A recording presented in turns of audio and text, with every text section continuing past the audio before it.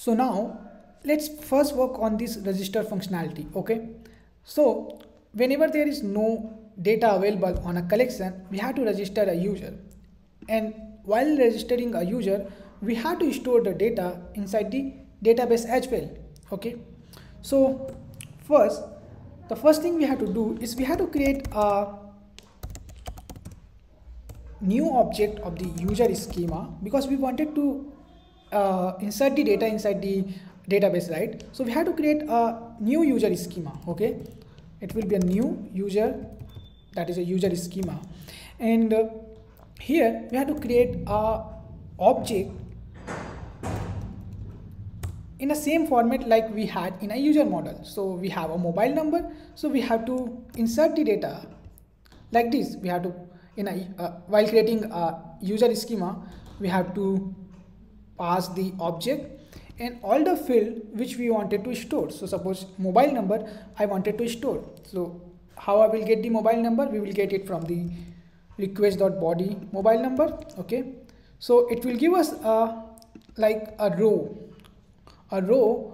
which we wanted to insert in a database. Okay, so after creating this user, okay, what we have to do, we have to use this user instance which we just created, and we can use this save. Okay, so user.save, and it will save the user in the user collection. Okay, the collection which we created. Okay, but there is a thing called then which will give us a callback if like inserting happens successfully. Okay, so we inserted the data and it is successful. Okay, then we have to do something, right, after inserting the data.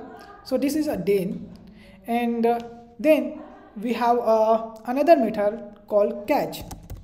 Okay, so that catch will run if we get some error, okay, while inserting in a database. So this will occur. Okay, so here is the complete thing. We wanted to save the user, a new user inside our user collection.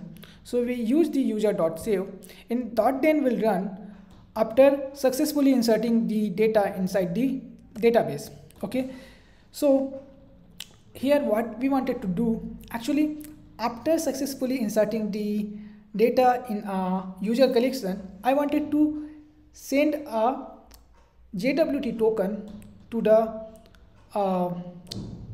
front end for the authorization. And how we will send a JWT token? Okay, so let me create a token variable, and we have to import the JWT token first. So to import it, let me go over here, let me create a const JWT, and I will require and JSON web token. So first we have to import JWT. After importing the JWT, what we have to do, we have to do the sign in. Okay, so inside the here only JWT.sign. Okay, and here what we have to pass, we have to pass the message, I mean the mobile number, I mean this exact thing we have to pass over here. Okay, so whenever we will verify the JWT token, then JWT token will get the mobile number from the format of the JWT token, and it will authorize it. That thing I will explain you later, but this is a kind of format we have to use. Okay, and also we have to create a key for our JWT token. Okay, and that should be a secret I guess. I mean that of course that should be a secret, but yeah, I'm putting it here like this is Myntra-Clone, and you put this thing in a config related file. Okay, but to make the video very fast, I'm putting it here only. So it's a secret key. Okay, you have to make this key as a secret, and it is required to generate a JWT token. Okay, if you don't know about the JWT token, it's look like something like this. Let me just show you JWT token, so you will get some idea. So there is like we have a dedicated website for the JWT token. So and this is something like a JWT token, okay, and this is encoded JWT token, and when you decode this JWT token, then you will get kind of a payload and everything. So this is the thing, okay, this is the thing I'm storing here. This is the thing which will encode in a JWT. I'm encoding the mobile number in a JWT token. So once this JWT token will go on a front end, and again the front end will send back to us, then we will verify that the mobile number which we sent earlier is same or not. So when we decode the JWT token, it will look like this. It will look like this one, okay, and this is the real JWT token which we will going to send to the front end. Okay, now you have some idea on the JWT token, and it's a key that should be a secret, but it's not as of now. Okay, now we have to send this JWT token to the front end, right? So we will do this thing using response.json, and I will going to send it in a token parameter, the token, and along with some message. The message will going to be success. Hit the save. I don't know why my prettier is not working here. Okay, so yeah, in a catch block, if something error happened, then we had to send some error message as well. Something we have to add the return. The catch will happen, then we will send a error. It's a catch block, we will get a error. You know already the catch block, so we will send the error. Hit the save. Okay, this should work, and if I will hit this 1 2 3 4 5 6, we should get back a JWT token, but we are getting a very good. Oh, the app is crashed. Let's see why it is crashed. Header after they are sent to the client cannot set header after they send to the client.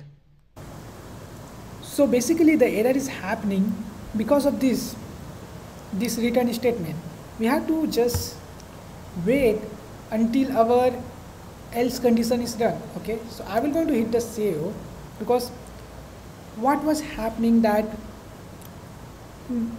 it was not waiting the IO operation. So it's basically an IO operation. Okay, so when we save the user, it's a kind of IO operation, and after some time this then will run. Okay, but before running this thing, earlier which we did is we were sending this data. Okay, and after sending this response, we will try again to send this response. Okay, so first this response was sent. After sending this response, we were trying to send this response again. That's why this error came. Okay, so let me just remove this response. Okay, so we don't need that response because we are handling everything. If we have error, just send this thing directly. Okay, if we successfully executed, then send this thing. Again we will get an error, then we will send this thing. Okay, so we don't need to write an additional return statement. Okay, so now if I will try it again with a new user 78, and if I will hit the save, then I get back a token. This is a JWT token, right, which I showed you over here. This is a JWT token. Okay, and how we will decode it and get back our data which we added over here, that is that we will do in a other video where we will use the middleware. Okay, but as of now we have registered a user. Okay, and if I will hit again with the same mobile number like 1 2 2 3 4 5 6 7 8, then nothing will happen as of now, because we are not sending back a response.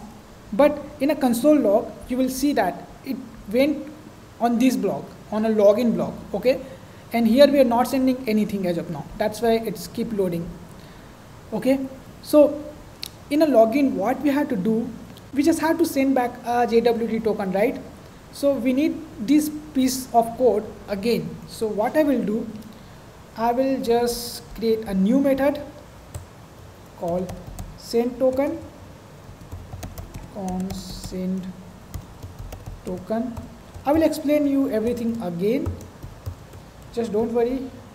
Okay, Control C P to format it prettier, I don't know. And inside the den block I will going to use this send token. Okay, and this send token will require a mobile number. So let's get back this mobile number, not from the request body, let's get it from here, mobile number. Okay, so we have to send the mobile number, request.body. I'm generalizing that the send token method, and because we have to use this same token in a login as well, we just have to send back. So in a login we don't need to do anything. Okay, we don't need to like insert new data on a database, because in a login, I mean, the data is already available for that particular mobile number. Okay, that's why we check first. We have first query the mobile number from the user collection. If the mobile number exists, then the result will be not null. Then we just have to send back the token to the front end. If the mobile number is not exist, first we need to create a user object, which is a row. Okay, and we have to insert that row on a user collection, and after inserting the user collection, I mean the user data in a user collection, we have to send the token.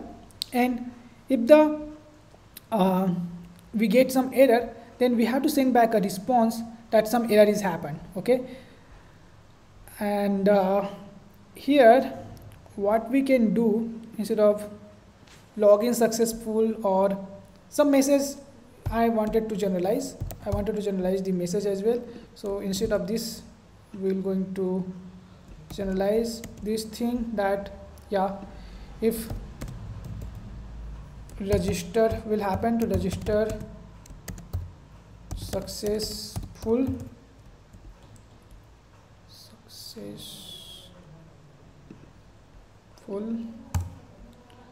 if login will happen, then I wanted to send the login successful, so we can differentiate in a front end as well. So if I will go here and if I will click again, error socket hang up, view in a console, we got some error, login hit,